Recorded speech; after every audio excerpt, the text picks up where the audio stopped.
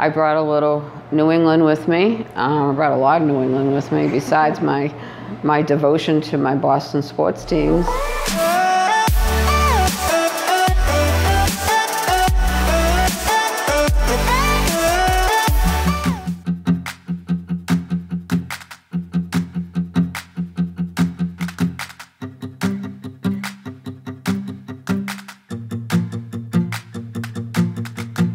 I'm here with Pat at Lucy's Riverside Cafe, and she's moved here from Cape Cod or Boston, and being a Patriots fan isn't the only thing she's had to overcome here.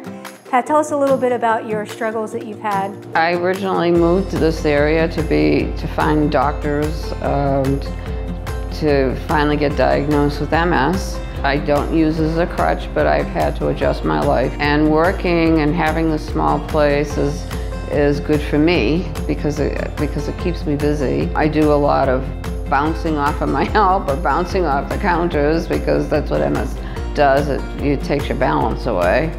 And a lot of my customers know, and honestly, I feel like you just have to be a warrior and work through it. I see that you have a really cool menu here, and it's different than what you see everywhere else in town.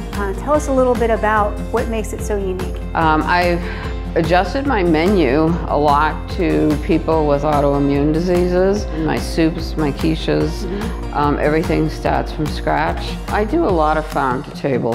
There are a lot of people now that have diet restrictions because of eating so much processed food over the years that it's starting to affect people. What's your favorite recipe? If I had to say my favorite on this one would be the stuffed pancake, only because of the people's reaction when it comes out.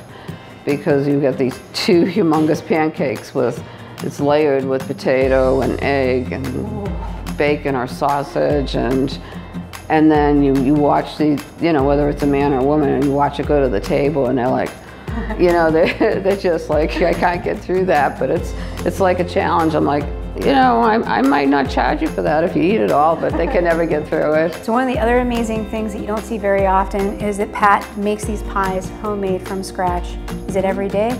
Well, when we need them. When you need them. Yeah, as needed. This particular one is we call it a summer berry, and it's made with 4 different berries: of blueberries, raspberries, strawberries, and blackberries. Wow. And it's just enough sweetness.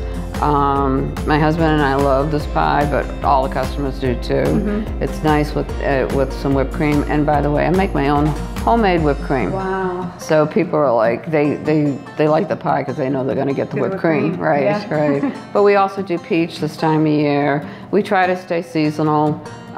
We know we're going to be getting into pumpkin season now pretty soon, and everything will be pumpkin. So. Hi. And who's this handsome fella? This is my husband, Dan. Hi, Dan. Nice to meet you. This is Michelle. Dan comes and picks me up every day, so I don't have to walk because of the MS. Walking some days is a labor. Come check out Lucy's Riverside Cafe here in Freeport. This amazing community has this great little cafe. You can come for breakfast or lunch. It's right across from Scott's Scuba, and it has so much to offer. It's like home away from home. Come check it out.